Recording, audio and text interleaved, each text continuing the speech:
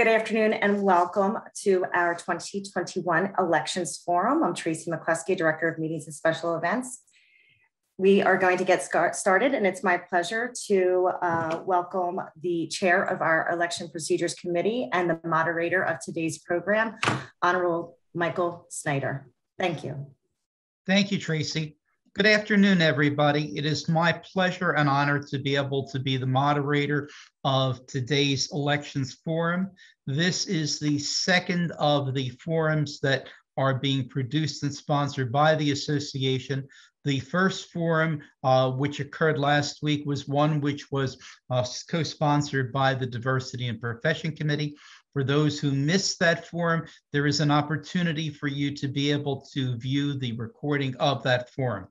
Today's forum will be one in which you will have an opportunity to hear questions and presentations by the candidates for Vice Chancellor and the candidates for Board of Governors. In addition, those who are running for office who are uncontested will have an opportunity to introduce themselves. There will be one final forum on Friday that will be designed to be exclusively for the Young Lawyers Division Executive Committee, and that will be presented by the YLD to determine that at that time. So you can find the link to the video of the previous forum along with the Bar Association's guide if you look down at the chat function. The procedure today will be as follows. I am first going to introduce each of the individuals who are in unopposed officer positions, to allow them to introduce themselves briefly and to indicate the position that they are going to be holding. So without further ado, at this point, will the following individuals who are unopposed officer candidates please turn on your cameras, but keep your microphone muted unless you're speaking. And that would be Michael Stackhouse, Diane Penny-Zettelman, Matt Olish, and Dino Privatera. And I'm going to start with Michael Stackhouse, who is unopposed for the position of Secretary. Thank you, Judge Snyder. Hello, everyone. My name is Mike Stackhouse. I'm counsel at Cozen O'Connor, and I am running for Secretary, position I currently hold. Thank you all. Thank you, Mike. Next, I'd like to move to Assistant Secretary Diane Penny-Zettelman. Hi, everybody, and thank you for coming. I teach at Villanova Law School, and I'm a member of the Board of Governors and a co-chair of the International Law and Committee on Academic Engagement Committees, and I'm running for Assistant Secretary. Thank you, Diane. Next, I will move to Treasurer Matt Olish. Thank you, Judge. Hey, everyone. How are you? Matt Olish here. I'm a partner at Obermeyer, business law attorney here, commercial litigator, and I am running for treasurer. Thank you, Matt. And finally, Assistant Treasurer Dino Privatera. Thank you, Judge Snyder, and thank you, Tracy, for organizing this. You do a great job every time. My name is Dino Privatera. I am a solo practitioner in my own practice, the Privatera. I do predominantly personal injury work. I am running unopposed for the assistant treasurer position, and I want to wish everybody the best of luck. All the candidates that are involved, all are excellent candidates, and I wish you all the best. Thank you. Thank you, Dino. So at this point, will all of those who are in that position of being unopposed officer candidates, please turn off your cameras and mute your microphones.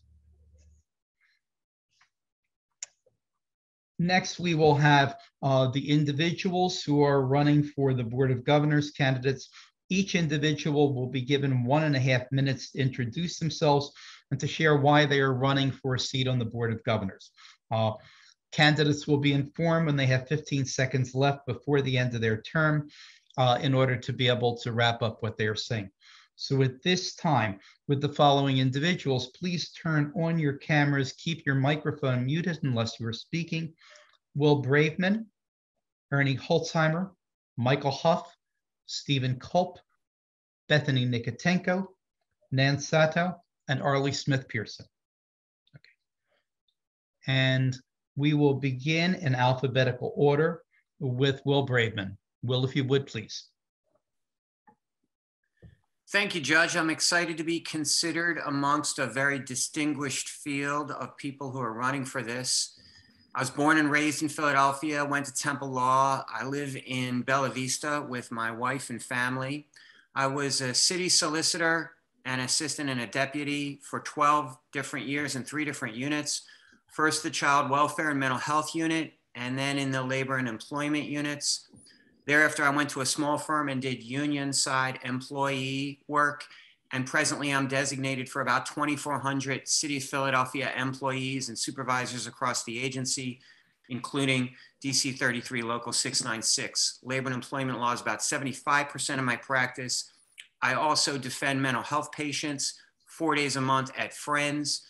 And my volunteer work is something that I've always been very proud of. I've been an FJG Pro Bono Award recipient every year of my practice.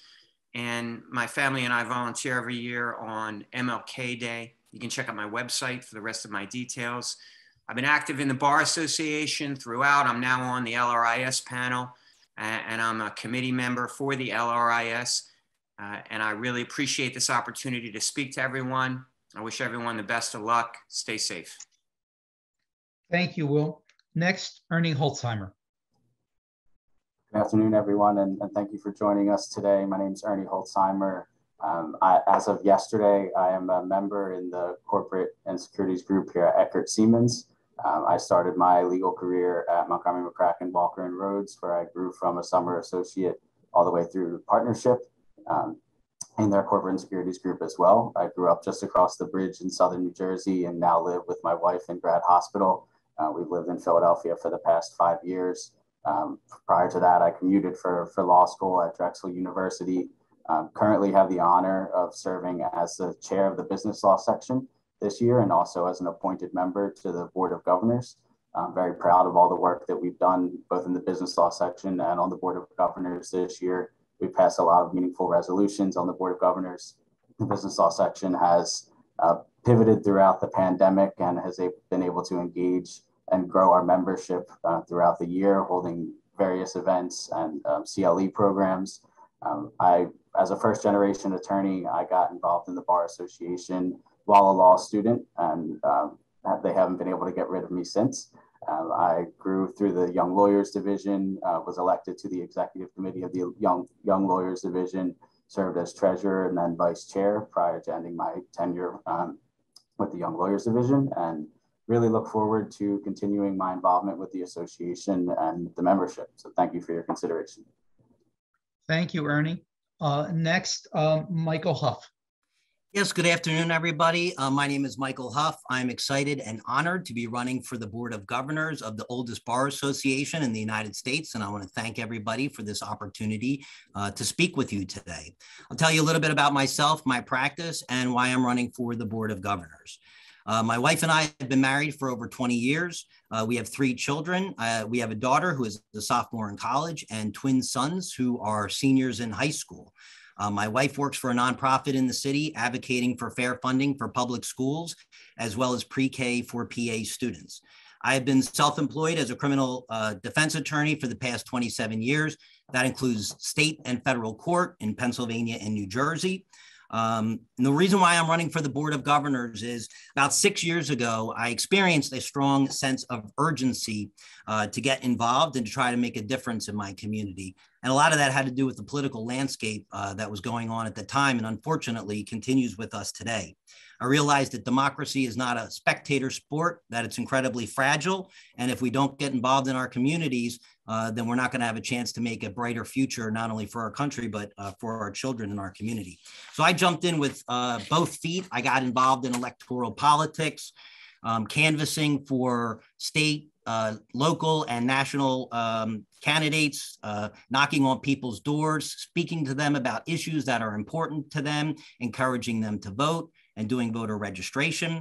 I was also involved in community service during COVID, delivering meals to people throughout the city who were experiencing food insecurity. I participate in beautifying our parks. This past Saturday, I cleaned Vernon Park.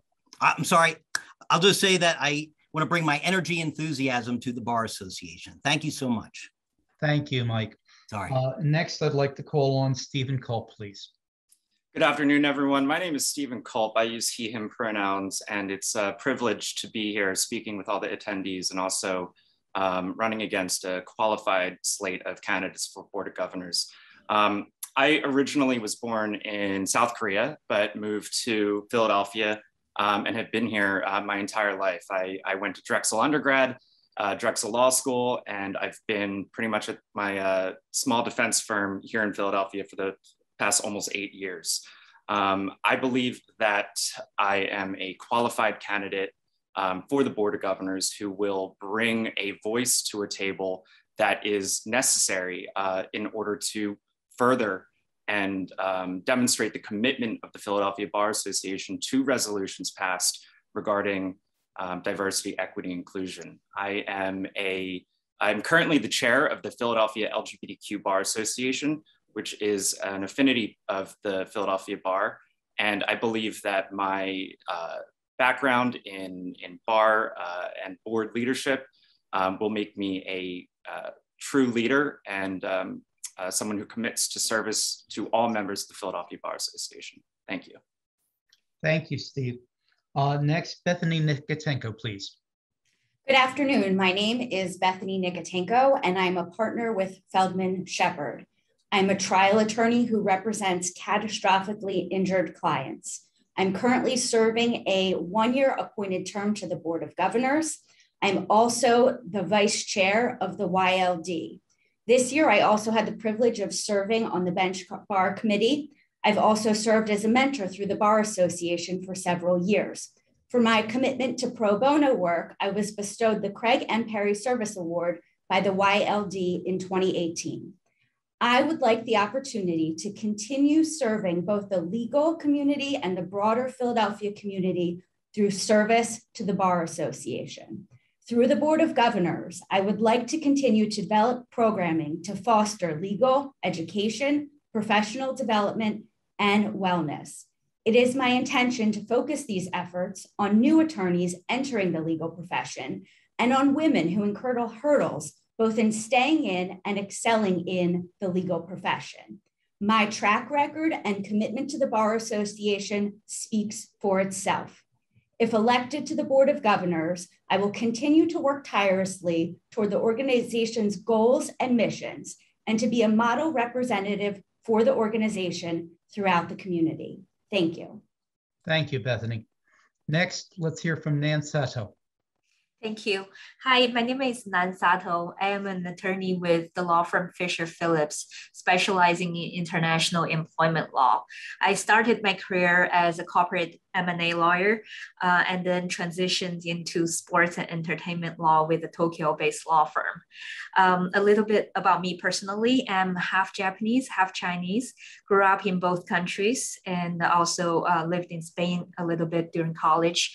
I came to the US about 15 years ago, thinking that I would be here for 6 months to a year, and 15 years later, I'm still here. Philadelphia is my adopted home. So as somebody who has lived and worked extensively in different countries, I bring a unique perspective to the Bar Association. If elected, I have a 3-point plan. One is to raise the awareness of the Bar Association among local business groups and minority organizations.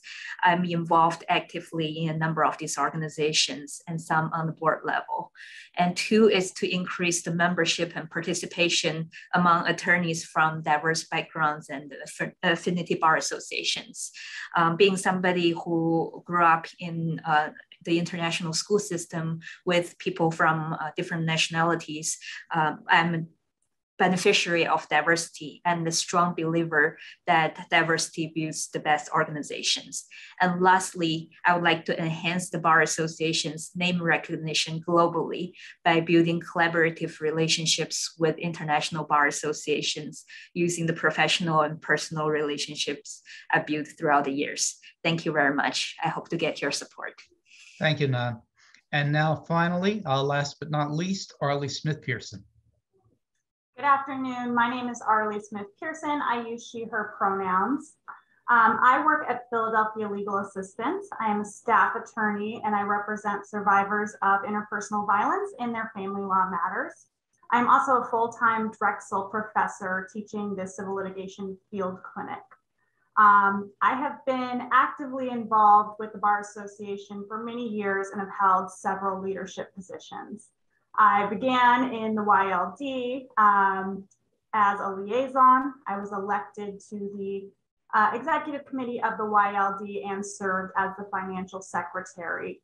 I am active in the family law section and have held numerous positions in the public interest section. I was an executive committee member, vice chair, and I was the 2020 chair, currently the immediate past chair. I also co-founded the associates committee of the public interest section, which I still chair. For the last 2 years, I have been an appointed member of the Board of Governors as the public interest section representative, and I have won 3 consecutive bar stars. So I am very active in the work of the sections and believe deeply in the professional development and legal education that the sections do. But I hope to have a seat on the Board of Governors to really contribute to the policy work that the Board of Governors and the Bar Association does to advance access to justice initiatives. Thank you. Thank you, Arlie. At this time, we will now shift to a question and answer session for the Board of Governors candidates. Each question will be given, each candidate will be given 30 seconds to answer the question. Not all candidates will get the same question. The first question is a question that I'm going to be addressing to both Will Braveman, Bethany Nikatenko, Stephen Culp, and Nan Sato. So, starting with Will Braveman, what can the association do to increase the number of diverse young lawyers being hired by law firms in Philadelphia? Thanks, Judge. I think that's a great question. I think the number one thing that needs to be done is there need to be programs in law schools that subsidize summer internships to give people of diverse backgrounds experience and intros to law firms, because once people meet people in law firms in the context of a summer job, they tend to stay there. And I think that's the key, getting them in young in law schools. Thank you. Thank you, Will. Same question, Bethany. The legal profession remains one of the least diverse of any professions. Part of the problem is a lack of consensus that there is a significant problem. We need to stop confusing our efforts with results. We cannot just be checking off boxes. Perhaps we should be focusing our efforts on the bottom and the top. We should work to increase diversity in law schools and strive to solve the disproportionate attrition rates in law firms. It's a complex problem with no simple answers. Thank you, Bethany. Stephen, you next, please. Yeah, I think to echo what the other candidates have said, I do think there is a problem that is one that is pervasive not only in our community here in Philadelphia, but across the country.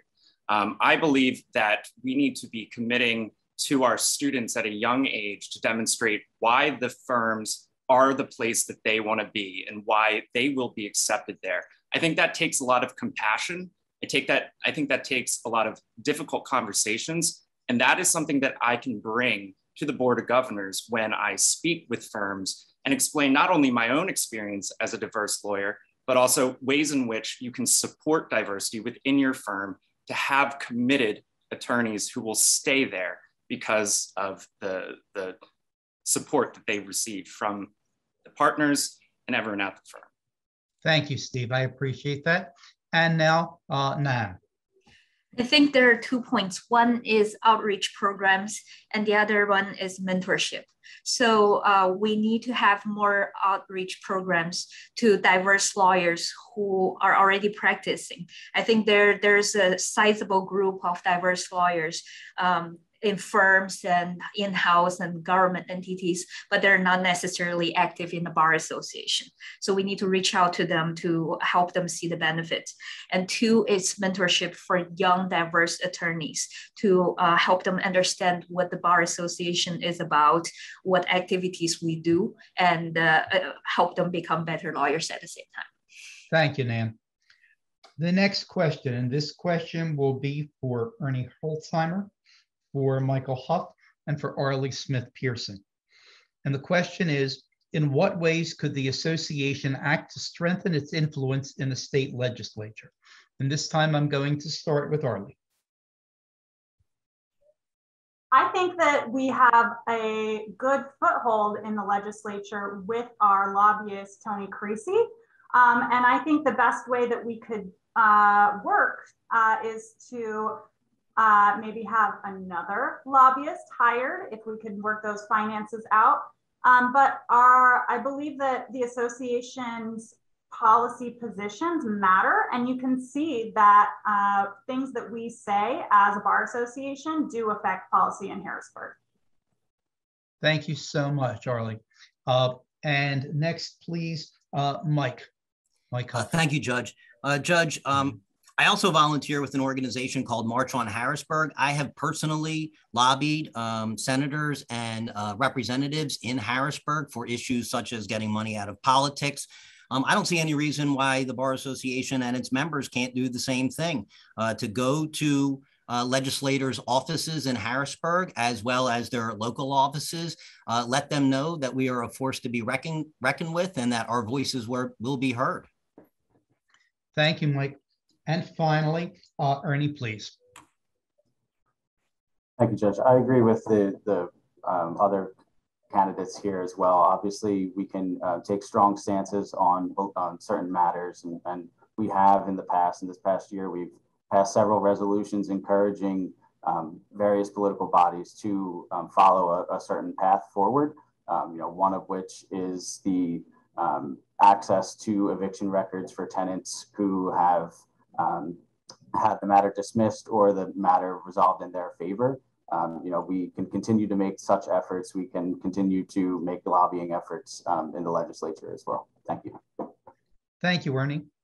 The next question is a question that I will address to Nan, to Steve, to Bethany, and to Will.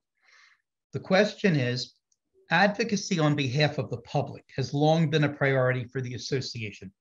What new area of advocacy on behalf of the public do you believe that the association should undertake?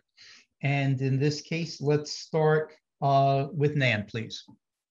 Yes, I believe the most important area, both from my personal experience and the experience of attorneys that I've spoken to, is really the underrepresented minority groups.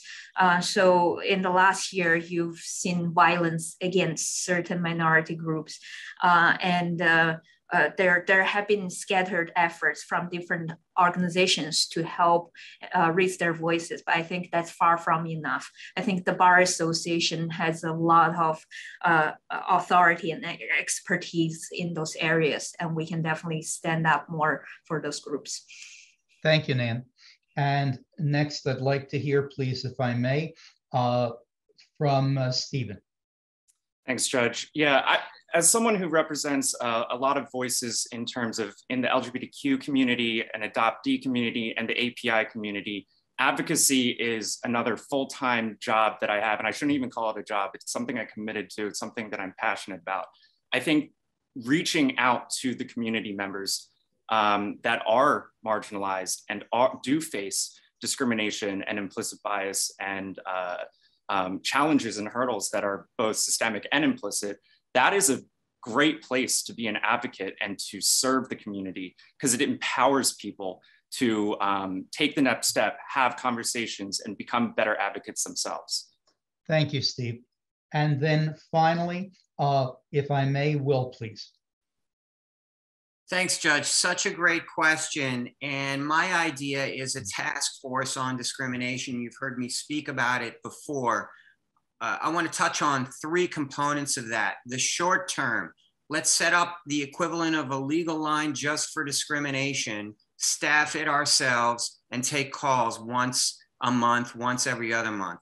Medium term, let's get the agencies at the table, the EEOC, the PHRC, the Philadelphia Commission, their past attorneys like myself and their present attorneys, and let's talk about why is it that people are being denied access to justice. And thirdly, and this is a huge one, Let's amend the Philadelphia Fair Practices Ordinance. I was at a councilman's office yesterday. He is on board. There is a second one I know is also on board. We can amend the Fair Practices Ordinance to get a jury trial for discrimination matters in state court. Thank you. Thank you. And Bethany, I apologize, certainly not least in any way. No problem. Thank you, Your Honor. Free representation for civil defendants should continue to be a priority of the Philadelphia Bar Association.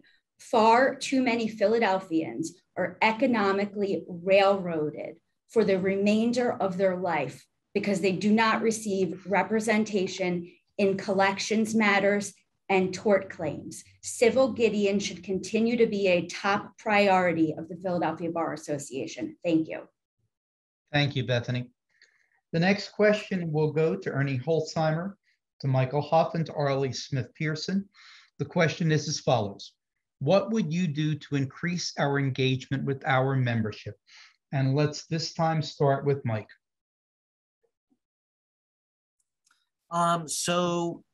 I think obviously I've been a criminal defense lawyer for a lot of years. And when I was getting my signatures to be on the ballot for this run of Board of Governors, I went throughout the Criminal Justice Center and I spoke with a lot of criminal lawyers, defense attorneys, public defenders, and district attorneys, and a lot of whom, were not involved in the Philadelphia Bar Association, much to my surprise. So I think not only do I want to encourage engagement with the Philadelphia Bar Association, but to also encourage that these people join the Bar Association. And I just don't think that they understand all of the great benefits and resources that the Bar Association has. And so I think there's really got to be an educational aspect to that. Thank you. Thank you, Mike. Next, Ernie, please. Thank you. I think the best way to engage with members is to encourage for them to be engaged. I think we've done a great job in the past several months at transitioning back to in-person events, and I've loved seeing a lot of the folks on this call at in-person events. I also think it would be great to further encourage our membership to take on speaking roles at various CLEs, planned CLEs, write for the Bar Reporter, really get out there, because I think the best way to have folks be engaged with the association is for them to take on such roles and be really involved. Thank you. Thank you. And at this point, then, let's see. I would now like to call upon Arlie, please. Thank you. I think that the best way to get people involved is to call them in, is to identify individuals and invite them to participate. Everybody on this call knows that the Bar Association has amazing benefits for every practitioner, and it's really making people feel welcome. And I believe I have a track record of this. 2 of the Bar Star awards that I won were for largest growth of the Associates Committee and the public intersection when I chaired them. And so it has worked in the past. Thank you, Arlie. The next question is a question that I am going to be directing to Arlie, to Mike, and to Ernie. And I remind everybody, let's try and keep within time limits. The association needs to be a strong partner in enhancing the life and well-being of the city. How would you go about increasing the role that the association has in the important decisions affecting the citizenry of Philadelphia? Arlie, let's start with you.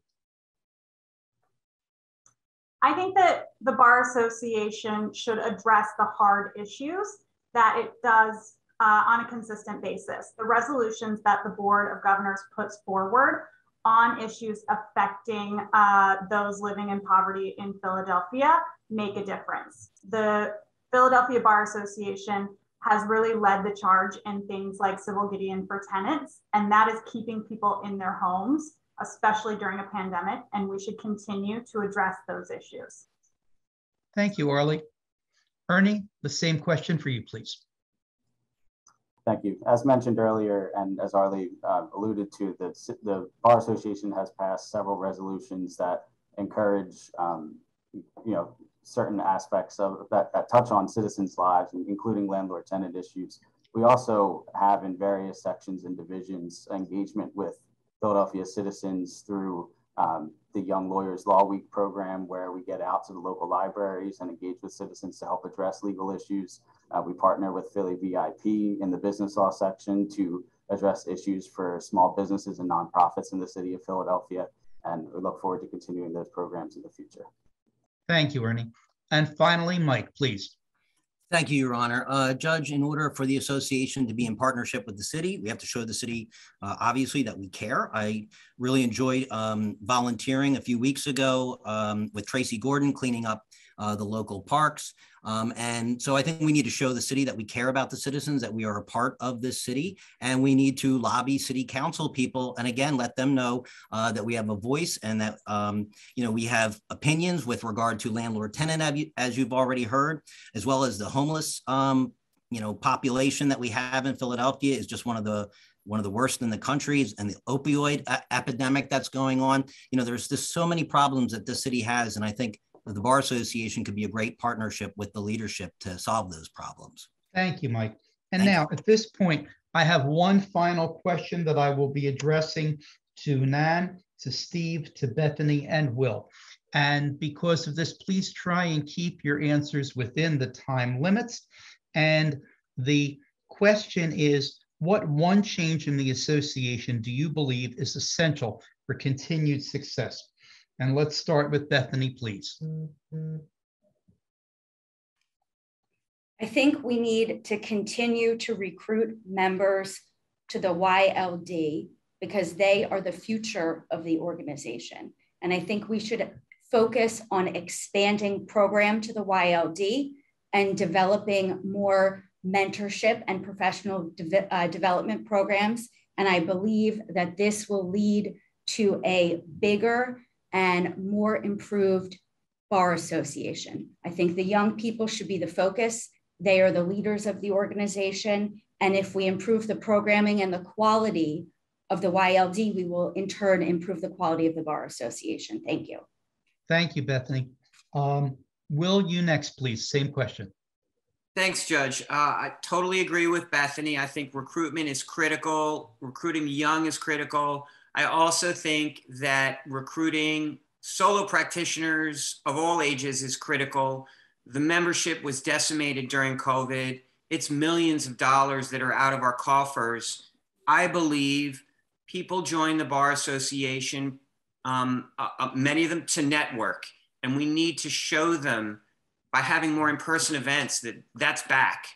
And I think people will flock back to the Bar Association if we do that. Thank you, Judge. Thank you, Will. Nan, you next, please. I believe we need to rekindle and enhance the relationships with large law firms.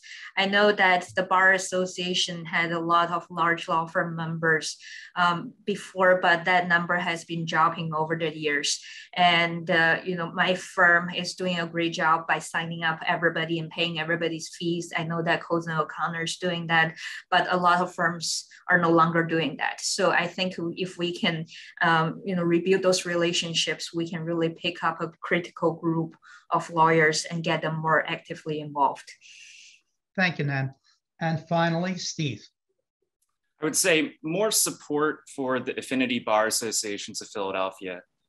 We represent some amazing attorneys as Affinity Bars, and the Philadelphia Bar Association goes hand in hand with the work that we strive to do.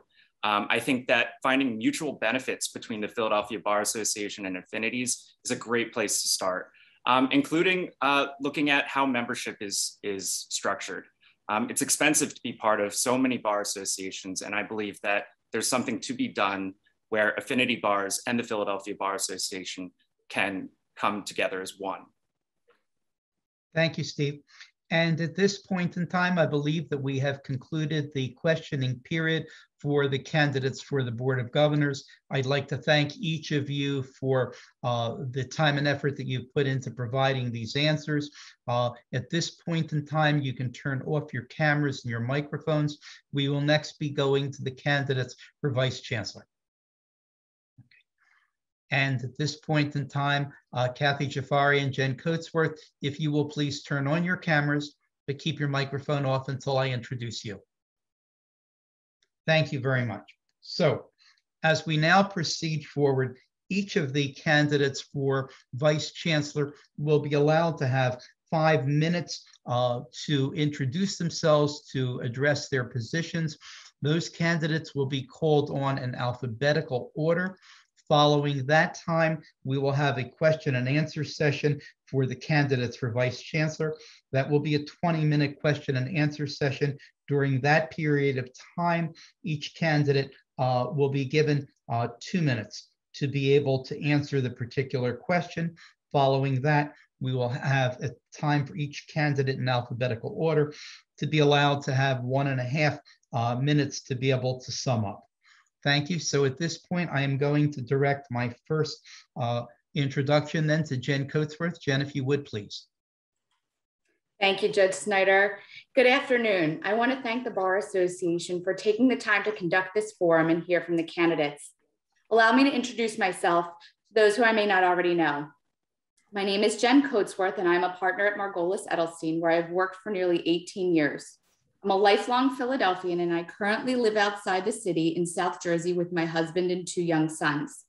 I grew up in a family where diversity was a core value taught to me at a very young age. As the daughter of a gay father, I learned quickly the ugliness of bigotry and prejudice. The pain I endured as a child from closed-minded neighbors and friends stayed with me to adulthood.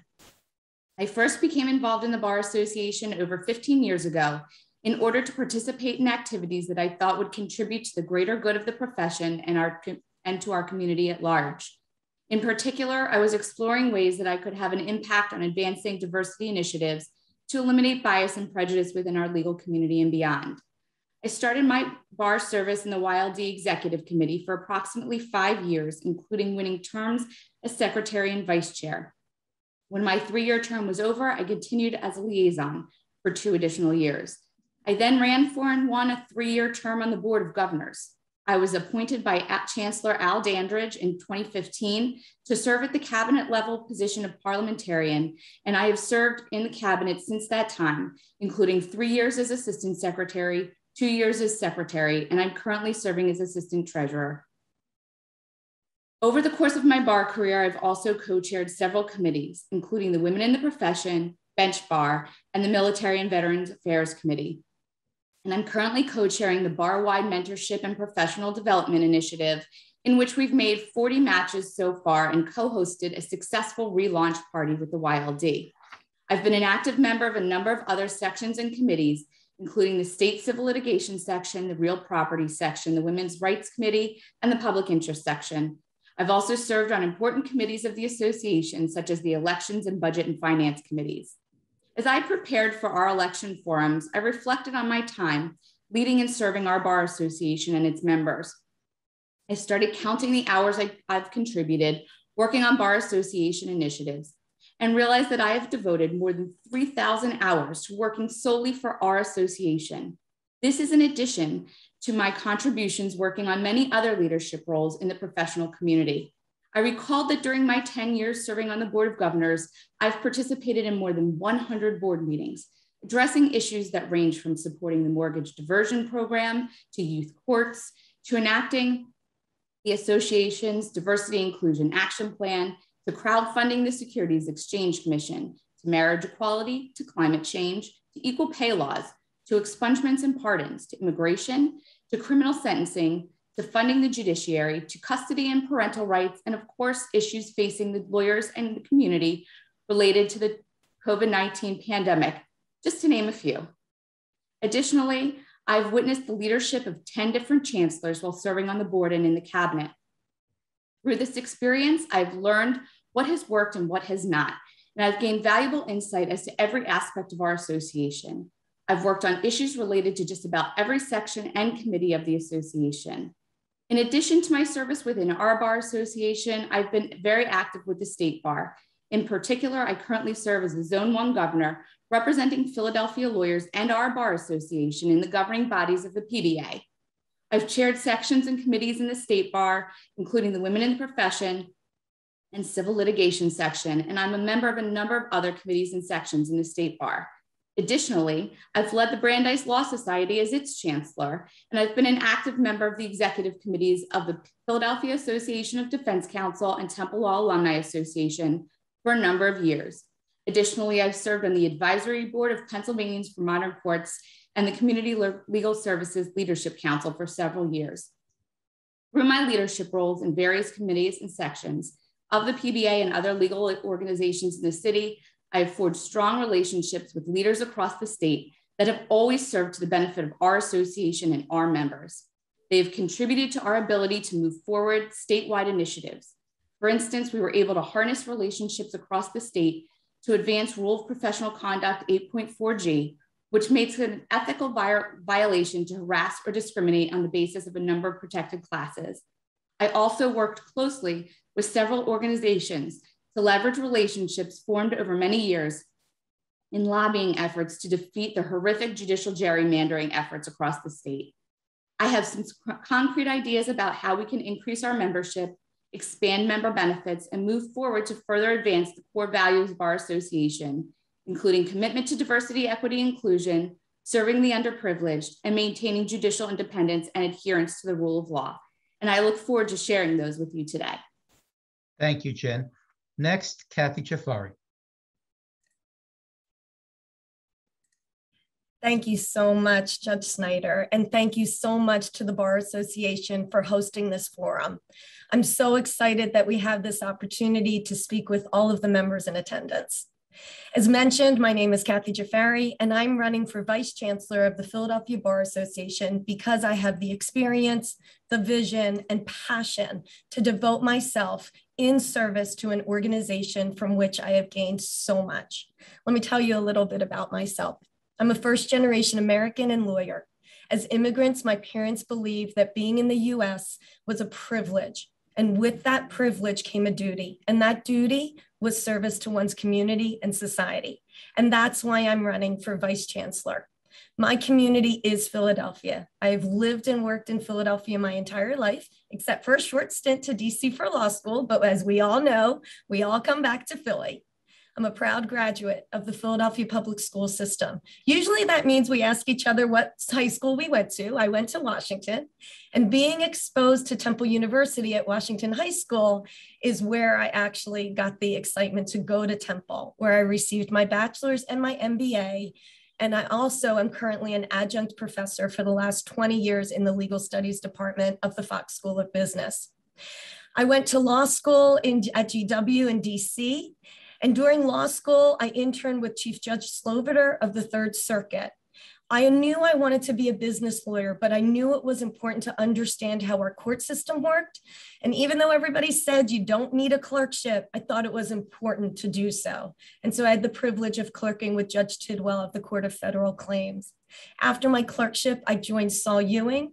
It was a wonderful place to grow up and become a partner, at which point I was recruited to Ballard Spahr. That gave me a platform to grow my practice. And from there, I was recruited to join Cozen O'Connor as chair of the Corporate Governance and Securities Practice Group. I have a track record of listening and building. As a team, we surpassed our 18-month strategic plan in 10 months. Yes, that's during COVID. And it's through all of my professional experiences at these incredible firms that I've been able to devote myself to the Bar Association. The Bar Association is ingrained in my DNA, and it's time for me to give back. I have 5 pillars of commitment that I'm making to the Bar Association. First and foremost, to your professional development. Whatever that looks like, whether you're at a law firm, in your solo practice, as a government lawyer, as a judge, or a public interest lawyer. I spent my bar years devoted to many different committees throughout the organization, as well as the business law section, from which I have their endorsement. I created structure and foundation and programming that continues today. I believe the bar provides incredible resources for your practice development, and I want to know exactly what you need and how you can get it. On the back end of my 5 pillars is wellness. Our jobs are extremely difficult, and as we manage our career, we are parents and caretakers. 15 years ago, I brought yoga to my firm. Everybody thought I was nuts, but when I commit, people support. As chair of the business law section, with the help of Tara Phoenix and a committed committee, I brought mindfulness series to the Bar Association. Using these series, I was able to convince the Bar Association to create a wellness committee. And as a result, I launched the wellness committee many years ago at the Bar Association, and I'm so excited to see its incredible success. One of our most important functions at the Bar Association is our commitment to access to justice and the protection of the courts and judges. As a judicial clerk, I know what that means. As a resident of Philadelphia, I know how it feels to take my Philly bar list of judges into the voting booth, having volunteered to pass them out. I want to be sure that all lawyers and Philadelphia knows the great work we are doing. And I want us to continue to be the voice, loud and clear, when that voice needs to be heard for those who don't have the voice. This goes hand in hand with a commitment to public interest. I want to be sure that you have the support you need to do public interest work. I've devoted myself to pro bono throughout my entire career, from being a young lawyer to doing so as a partner, volunteering as an advocate for children, immigrants, and communities in need, including serving in countless roles at the Support Center for Child Advocates, culminating in its presidency. I've traveled to the US border to represent immigrants held in detention centers, to volunteering in hundreds of VIP programs, including Legal Line and the business clinics. I can provide what you need in terms of avenues to do your pro bono work. I'm proud to say as an associate, I was able to champion pro bono credit at one of my firms. And I'm proud to see firms are now considering DEI credit as well. And that leads to my fifth pillar, DEI. I've spent hundreds of thousands of hours working in the DEI space, championing the cause, educating, Kathy. Sharing, and helping to solve problems. Kathy, thank you. Oh, I'm sorry. So sorry. I didn't realize I went over. All I want to All right. say is I look forward to sharing more about the work I've done. Thank you. Thank you, Kathy. And now we'll switch to a question and answer session. The first question that I have, and I'm going to ask this question of both candidates. What do you believe is the greatest challenge for the Philadelphia Bar Association, and how would you go about meeting that challenge? I'll begin with Jen Coatsworth. Thank you. So like all organizations, I think the greatest challenge we face at this time is membership, ensuring the engagement of our members and attracting new members to our association.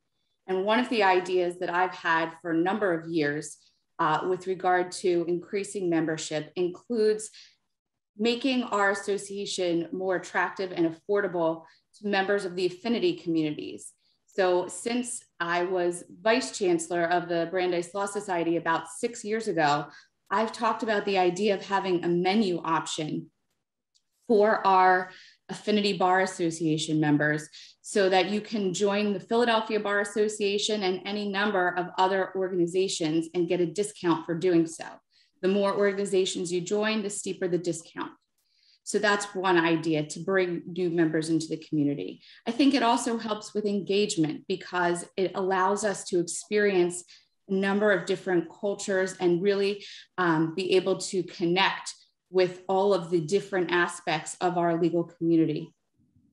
I have other ideas regarding bringing in young lawyers that I hope that we get the chance to discuss later, including a secondment fair, which I think will help attract in-house counsels to our association. I think our association is rather deficient in in-house counsels and staff counsels. And I think by hosting events that appeals directly to them will appeal not only to the in-house counsels, but also to large firm members who seek to have those in-house counsels as our clients. Thank you. Thank you, Jen. Kathy, the same question for you. Thank you, Your Honor. This is what's so wonderful about a program like this and having an election between two people, because I completely agree with Jen. Membership is key and engagement is key. And, as Jen was talking about, thinking about, the affinity associations, I completely agree. And I want to expand that. The idea with respect to membership and engagement and how to grow that is really, in my mind, a conversation of collaborations.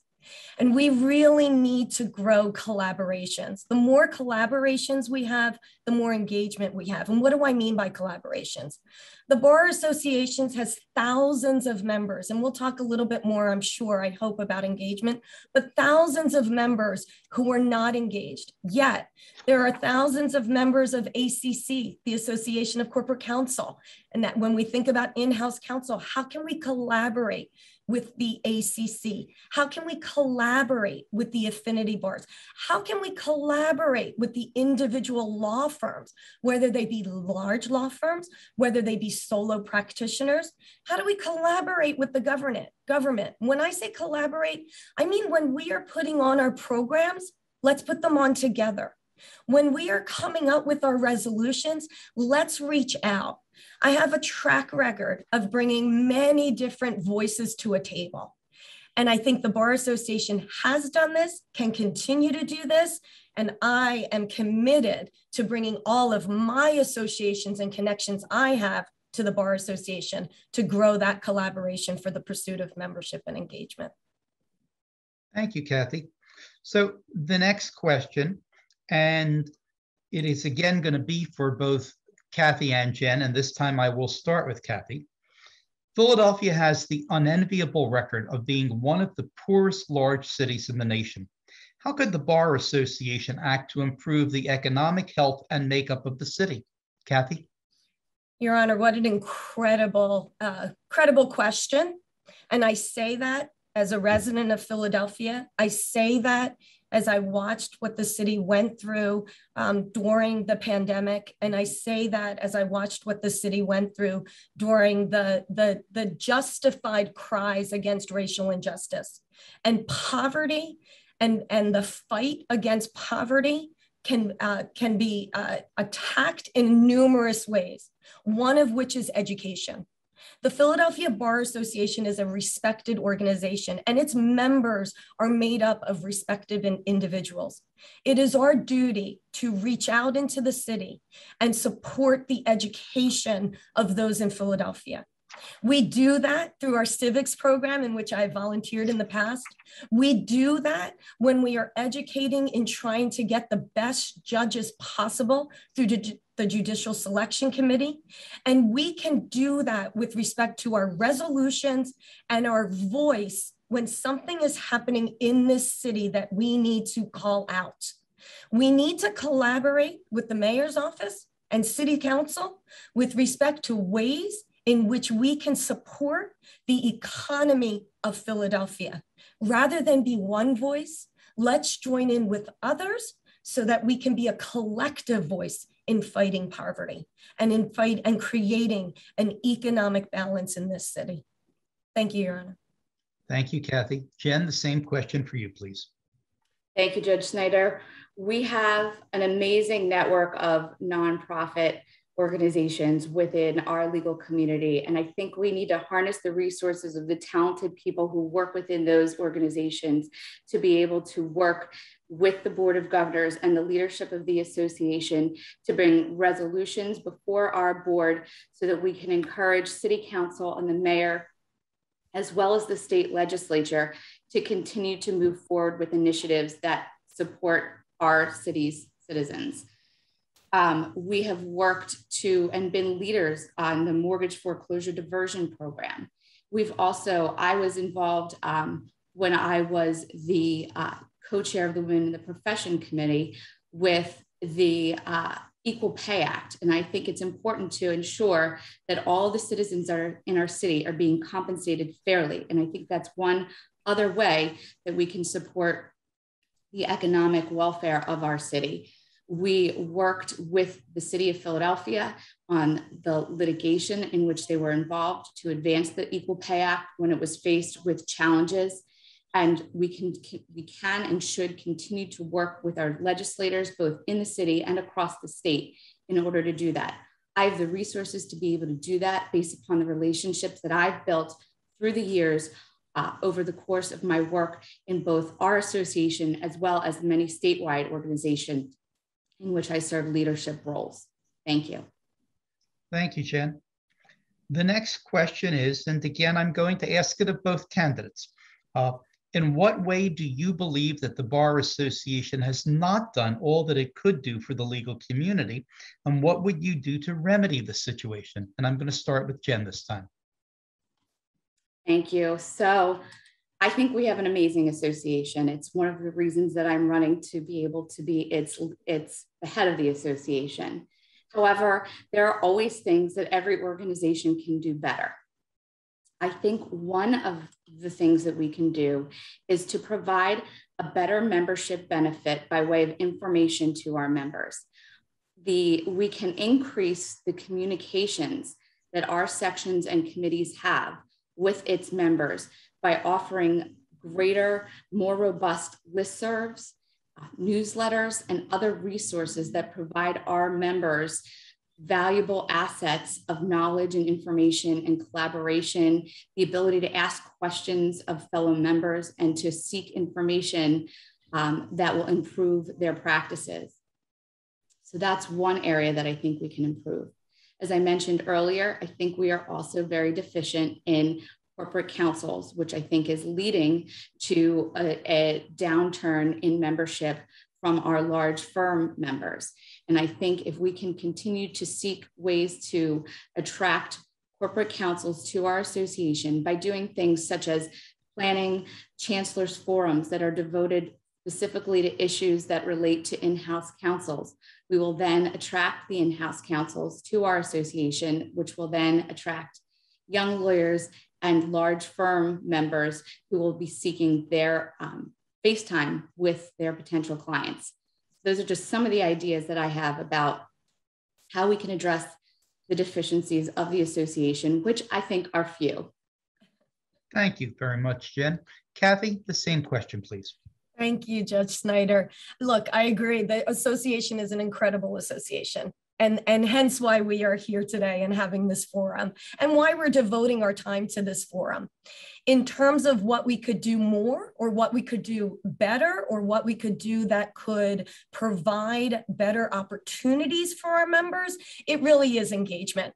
We had this incredible, beautiful event last night for member appreciation that Tracy did a yeoman's job and everyone on the staff did a yeoman's job in putting on. And it was incredible. It was beautiful. We have thousands of members of the organization, and we had a couple of hundred there last night. And it's a shame they didn't get to see the incredible work and the incredible joy we had together. So it's engagement. What can we do to have greater engagement of the current members, as well as growing the membership? We have the track record of the business law section, including when I was chair of the business law section, when we actually did grow the membership of in-house counsel. As president of the Support Center for Child Advocates, one of my roles was actually to grow corporate individuals joining the board of directors of that organization. So my ties to the corporations and the corporate practices are far wide, and I can bring them into the fold of the Bar Association. But engagement is more than just increasing communication. Engagement is how do we communicate in a way that our members want that communication. I've spoken to friends who have said, oh, we saw the announcement, but we didn't quite know what was happening today or yesterday or last week. So working with the incredible staff on what the engagement needs to look like based on what our members want it to look like will and can and should be the key. Thank you. Thank you very much, Kathy. The next question is one which is spurred by the fact that in the laudable effort and necessary effort of increasing diversity and equity and inclusion in the profession, one of the most significant issues is how do we increase the number of diverse young lawyers being hired by law firms in Philadelphia? And that's my question now, and I'm going to start with Kathy for that. Incredibly important question, and I have specific tools on how to do that. I have had the experience of working hand in hand with chief diversity officers of the law firms around this city. And I will tell you, it stems from our individual work as leaders in our organizations. We must sit at the table and make sure diverse lawyers are not only interviewed, but hired. And I have done that. I have sat at the table and made sure that those interviews happened and the hiring happened and continued. It's not just hiring diverse lawyers, it's DEI, it's inclusivity, making sure that diverse lawyers are included in all of the projects. Whether I have an IPO going on or I have a project going on that has to do with a significant transaction, I make sure my entire team is diverse. That's the inclusion part. We also need to make sure that we are giving credit where credit is due. In other words, credit comes in the form of compensation. We need to make sure that our diverse lawyers are getting the same exact sponsorship, not just mentorship, but sponsorship. Someone sitting at the table saying that individual absolutely deserves not only the promotion, but the compensation that comes with it. I have actually given credit to my colleagues. I've been told by other colleagues, what am I doing? And what I'm doing is I'm thinking of the future of the practice of law and the legacy of all that we have done as lawyers.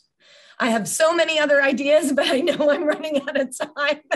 So I want to be cognizant of my time, but much that we can do, but it needs to be actual work, not just words. Thank you, Your Honor. Thank you, Kathy. Jen, the same question for you.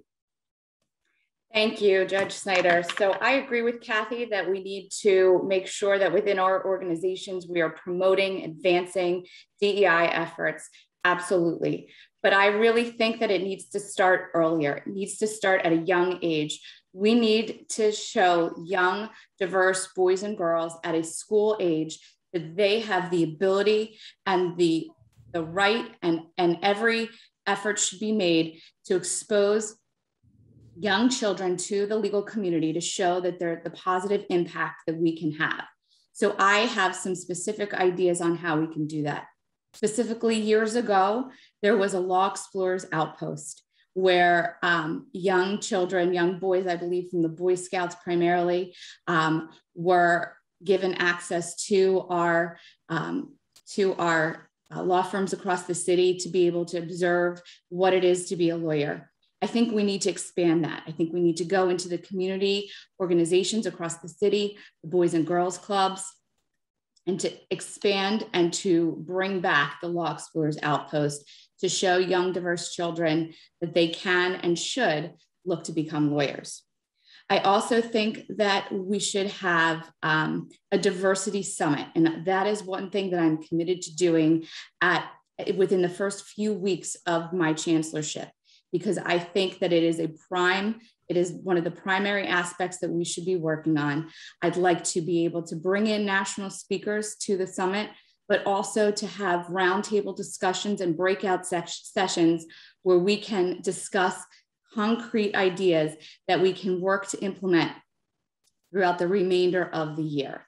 And finally, as I previously mentioned, I think that the idea of a secondment fair is going to be really beneficial to young, diverse associates, because giving them access to the corporate counsels who are their firm's clients will help assure them partnership. It makes them more attractive partners within their organizations. Thank you. Thank you, Jen. And now, again, I will ask this question of both of you. I'll start with Jen. What one change in the association do you believe is essential for continued success?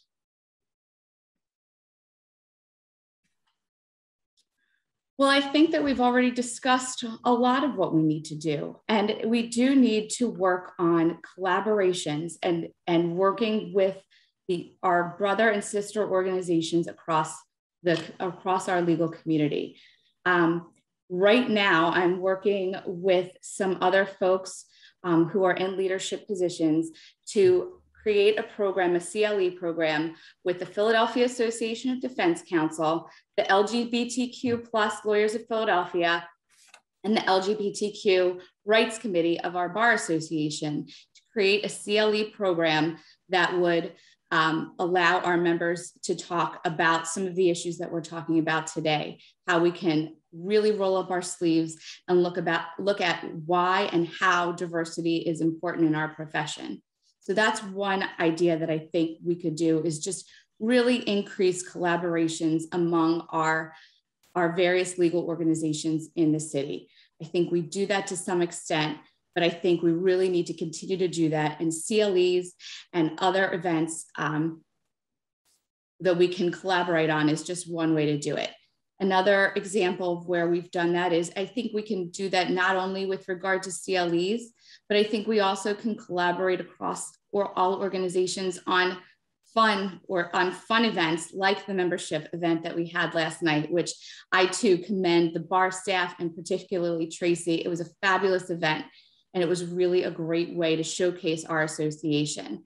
But I think we need to have more events like that and include the affinity bar events, bar associations, with events such as the one I planned, where we had an all affinity bar association food tasting, allowing each other to taste each other's cultures so we could really experience and understand each other.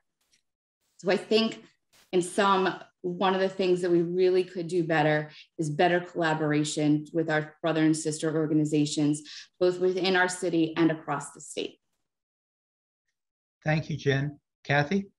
Thank you, Judge Snyder. This is a hard one because I agree with Jen, right?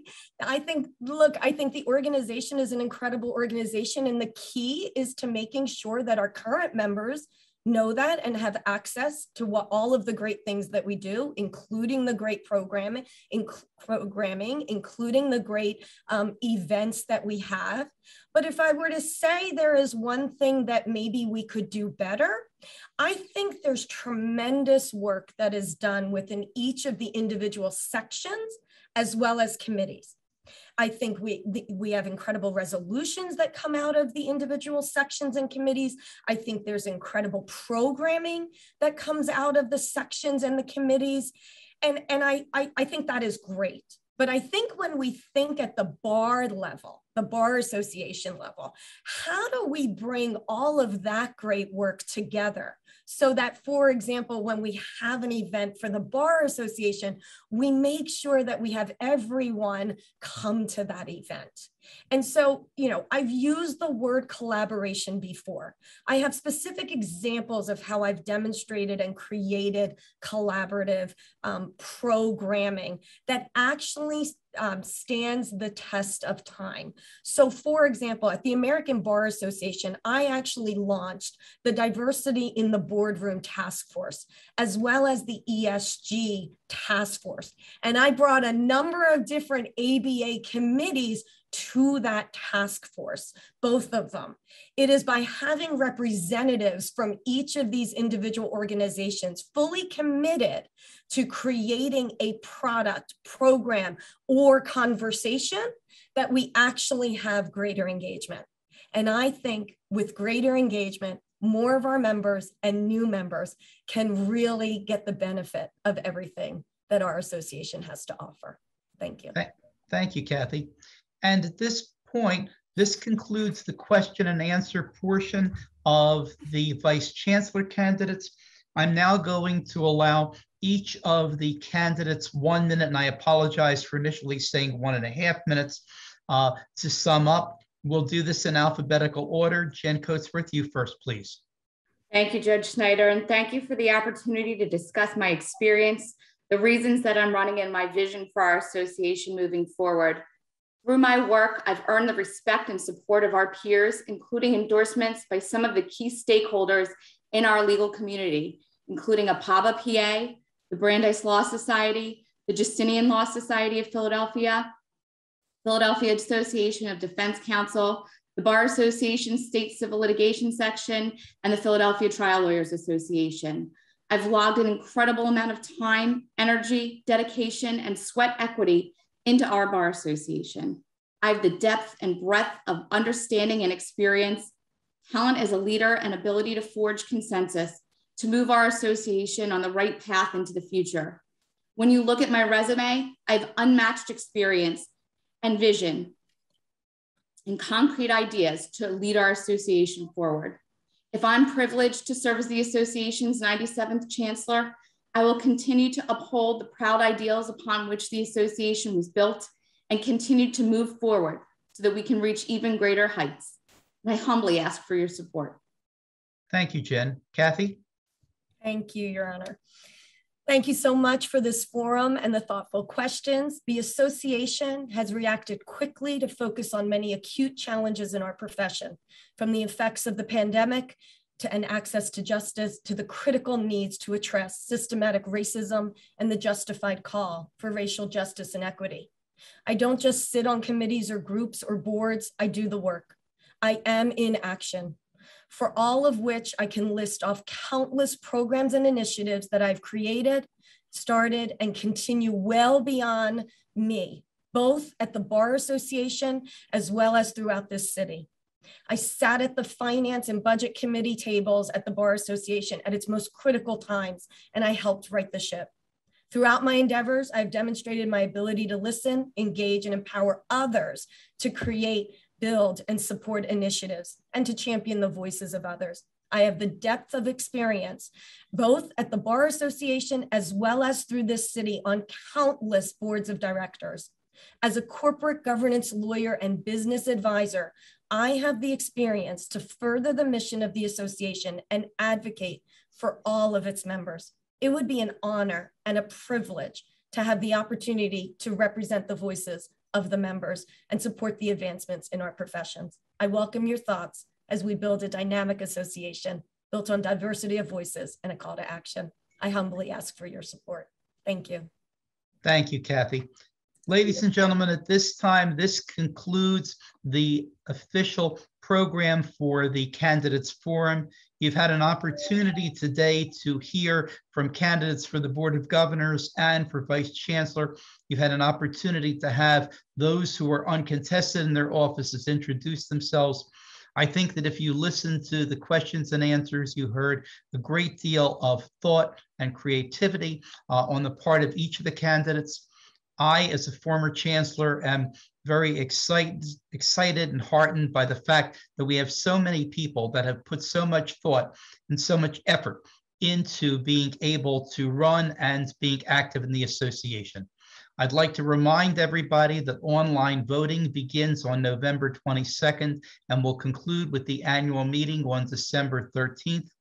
Please keep in mind what you have heard today. Please remember to make sure that you vote. I also want to thank the staff of the association, in particular, Tracy McCloskey and Rachel Kipp, for their efforts in putting this program together and in making sure that things stay on time. I want to thank each one of you today for taking time from your day to be able to listen to the candidates. I think that they represent an exciting group of people and that they represent a wonderful future for the association. Thank you so much, everyone. Have a good day and a good remainder of the week.